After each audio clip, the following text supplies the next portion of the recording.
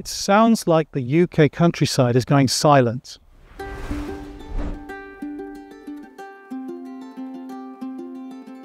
When I was growing up in the 70s, I was out in the countryside listening to an orchestra of birds. And I only really realised a couple of years ago that that has changed hugely.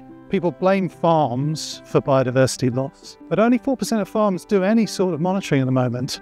And that's not consistent and not comparable with each other.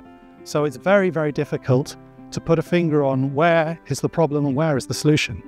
This is the Chirrup Box, sometimes called the robot ecologist. We put it out into the wild to go find out how many birds there are on farms. Farmers get the benefit of that.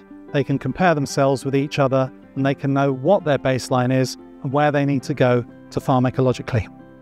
We designed it to be small, cost-effective and easy for a farmer to install in a tree or on a post at the edge of a field.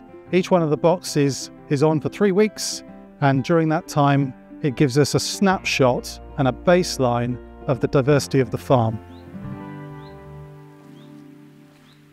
So Conrad, for you, and this is the case with a lot of sustainable tech entrepreneurs, it was a difficult thing to find funding. Yeah, how did you overcome that?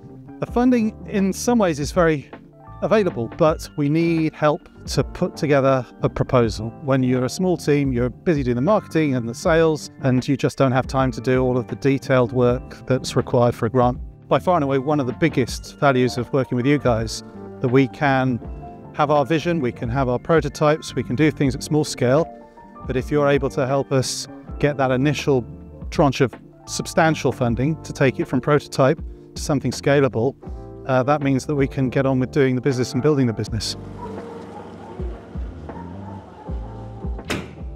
Hello, Hey, nice Martin. there. Good to see you. Hey. Should we go and have a look at the map Yeah. and show what we're doing? So we're based here. This is some of the land that we farm. All the different colours, the different habitats we put across our farm landscape.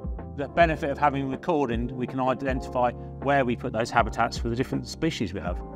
Having habitat in the right places, working with those animals, we're seeing up to net 18% yield benefit by trials we worked on the farm. So that's really important to understand what species we have, where the habitat is, and how that can underpin my farming business.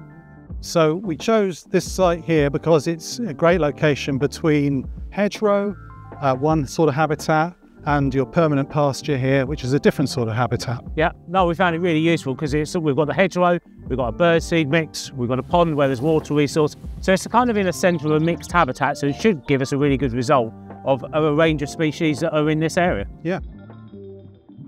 And how do you find being a part of the ecosystem? Do you think that's useful for you?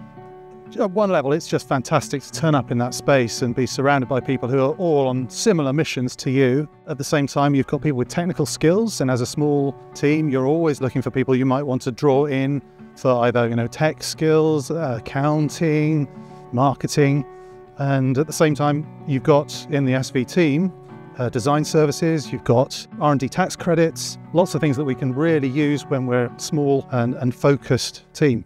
Yeah, it's great to have you on board. It's good to be on board. 2023 and 2024, we were using the Mark II box, which requires my team to distribute and collect them across the UK. With the support of SV, we have attracted funding that will enable us to produce the next version of this, which we can mail out to farms and go from hundreds to thousands of farms, scaling up so that everybody gets the chance to baseline their biodiversity.